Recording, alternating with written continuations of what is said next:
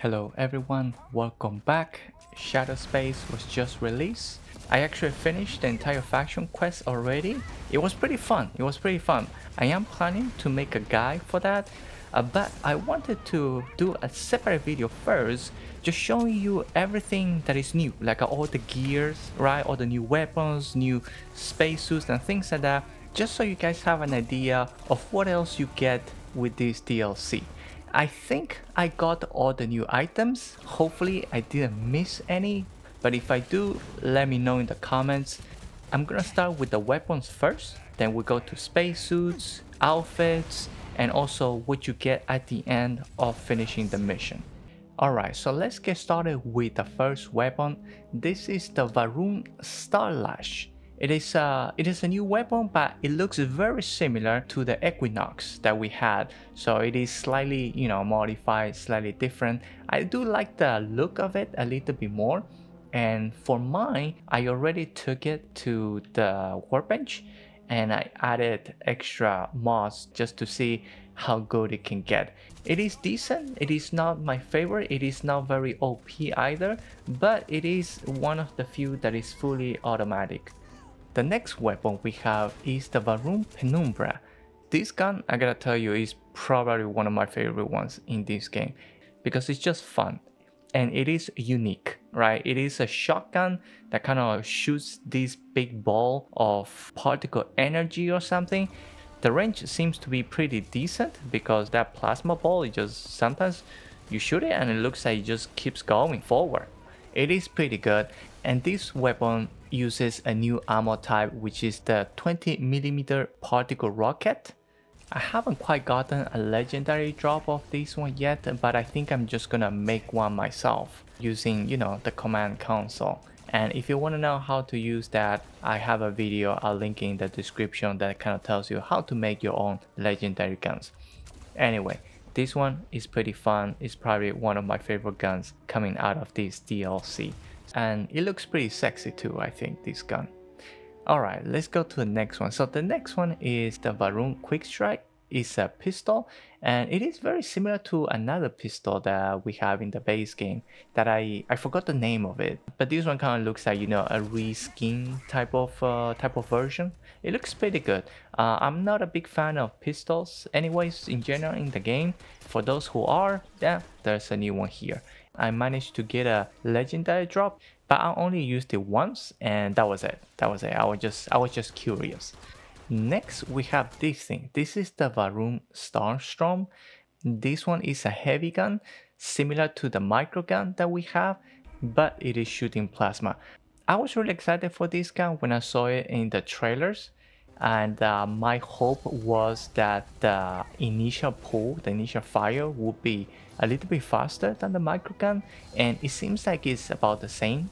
So yeah, I mean, it is okay. I think it looks cooler than the micro gun. Alright, next gun, and I think this is the last new gun that we have, is this one, is the Varun Long Fan. This one is the gun that I ended up using most often when I was playing the DLC because it is pretty powerful. I found that this was a pretty decent gun. It is also very similar to another gun that we have in the base game that I forgot the name, and this kind of looks like a reskin of that gun. It looks better though. I do think in general all the Varun styles of guns that came out in this DLC, they look better than the ones that we have in the base game. And at this one, because I used it for most of my run, I ended up actually taking it to the workbench and added different mods to try to make it better. This is a burst shot, but you have the option to make it into a semi-automatic. Unfortunately, it doesn't have a full auto option because that would have been really nice, really sweet. Those are all the range weapons that we got in this new game. Now let's take a look at the melee weapons. So we have 3 new ones. The first one is this one. I think that all the names are called Varun schemas, but they look different. So this is one, right? They all kind of similar to the pain blade, but longer. And this is one. This is another one that is more like a old school blade, just a straight pointy blade. So there's this one. They're all called Varum schemas, plus whatever perks they have, then that goes in the name as well. So I don't know why. So that is the second version, more like a regular normal looking blade, right? Just a straight blade. And then finally, we have this one that looks probably the most aggressive of all the three, right? You got edges everywhere, edges in the handle, below the handle, and the big ass edge in front. So this is another melee weapon. I'm not a big fan of using melee weapons. I don't use it a lot, but if you guys like melee combat, and wow, you have this weapon. Most of these weapons they drop from this new Varum enemy. I think is called the Redeemed. They usually always have swords on them. I got actually most of the weapons very early on in the game, so none of these weapons like showed up for me at the end of the game. I mean, I got more drops, different perks and things like that, but you get them pretty fairly early in the game, even before you land to the Varum city. So those are the weapons, and we also have new grenades, and we have I think 5 new type of grenades, because we also have new materials that are dropping. You have shards, which are probably the most common that you can find it dropping from any of the Varum enemies, and then you also have less common materials that are dropping from aliens, and all of that together you can use them to craft these new type of grenades. I don't know if you can use them to craft other things. So far all of these materials have been for grenades, so you have 5 of those. The first one is Voltex Grenade Binding. Then we have Voltex Grenade Charged.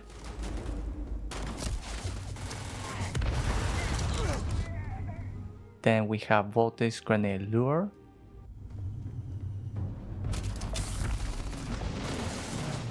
We have Voltex Grenade Facing. And finally, Voltex Grenade Unstable.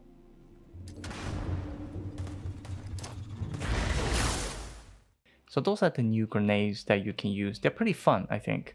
And those are all the weapons. So now we can go into the new spacesuits. So let's start with this one. This is the first one. This is the mining spacesuit, the Varum mining spacesuit. And as you can see, you know, it's very similar to the regular mining spacesuit, but you have a different color scheme, and you have the green neon kind of toxic thing going around. And I gotta tell you, I like this look definitely more than the regular one. And it's an entire set, so you get the booster pack, the helmet, and the spacesuit, a whole set. And then we have a couple of actually new Varum sets. And the first we have the Varum Assault Spacesuit. This one's pretty nice. I like the helmet. It looks like a skinnier version of the Varum armor set that we have in the base game. It looks pretty decent. I like it, especially the helmet. I feel like the helmet is way better than the rest of the spacesuit. I mean, this is actually nice. You have the new jetpack and the helmet and the spacesuit. And there is a version of this suit with a different color. Well, I don't know if I could call it a color, but it's a Zealous Assault spacesuit, but with the white powdery thing around. So there's this version, and you also get the same kind of white treatment on the booster pack and as well as the helmet. Of the two of these, I think they both look pretty good, honestly. I kind of like them both. So next up we have the Zelo spacesuit and helmet. I didn't get a jetpack to drop, so I don't know if there is one or not for this suit. This looks very similar to the standard Varum set that we have in the base game, but with the white going around. And then lastly, I have the Zelo Heavy Assault Spacesuit. Very similar to the previous ones, but just with more padding around the shoulders, the arms, the legs. I didn't get a jetpack and a helmet that also has the word heavy in it. So I have a feeling that the helmet is probably the same helmet. This is another spacesuit. This is a little bit more aggressive looking. Alright, so next up, let's take a look at some of the outfits where we got some cool stuff. At least I think that way. But anyway, let's just start with some of them really quick. So we have this one, the House Elf lab outfit. And then we also have another one from the Vital House lab outfit. And there is one with the shielded lab outfit. And then we also have this, the Baroon cargo wear. I think similar to what we had before, but different color scheme.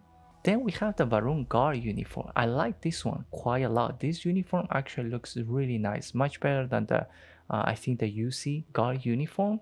The green I think looks fantastic. I couldn't find a helmet. I don't know if there is one. I think there is one, I just couldn't find it. Then we also have another lab outfit, and we also have the Baroon streetwear. And this one, I think it looks very similar to one of those outfits in Neon City, but without the hood and the mask. This is a nice one. I like how it looks. This is a nice outfit. And finally, the one that I've been using is this one, the Baroon suit with scarf. I like this one. This one looks fantastic. It reminds me a lot of the outfit in the movie Dune, but I think this looks kind of better. It also gives you a 5% persuasion chance. It looks really nice. I do like this one quite a bit. Finally, you get a house, this house, after you complete the entire quest. This is the house. You just get it after you complete the entire faction quest. Nothing, you don't have to pay anything, but this is the house. So I haven't done anything, I haven't decorated anything. I'm just gonna show you guys what it is. You have a fire pit that you can, you know, turn off. I think you can turn off, right? Yeah, you can turn off, or you can just start it again. You do have windows, so that is good, and you do have switches to turn those windows, the blinds, on and off. It is not a big house, of course, because, you know, I mean, we are in Baroon City, so everything's kind of small. And this is a cooking station that sometimes is a little bit finicky to get it, but there is a cooking station that you can use. And you have, I think, one room, so there is one bathroom, just the bathroom, and then you have your kind of bedroom here, and that is it. So not a lot going on here. You are at the top of a hill, so at least there is a view, but the city, I think, doesn't see any daylight. Yeah, the city unfortunately is just always kind of dark and red skies and type of situation. So yeah, there is not going to be a lot of view, but in case anybody's wondering, this is what the city kind of looks like from the top of your house. So yeah, you have your ship port on the other side, so you're able to see your ship once it's landed. And this is, you know, this is the Baroon city, Dasra, and that is the view that you get. So alright, that is it for everything that is new. And if I missed anything, of course, let me know in the comments down below. Also, let me know how you enjoying the new DLC. Other than that, you know, thank you all for watching. Please don't forget to like and subscribe. And I also want to give one of you a code for a Xbox Game Pass Ultimate. I don't know how long this is. I don't know if it's a week or a month. I have no idea. You have to redeem this by January 1st, 2025. So there you have it. First come, first serve. Hopefully, you know, it helps one of you guys. Other than that, enjoy the game, have fun, and I'll see you all in the next video.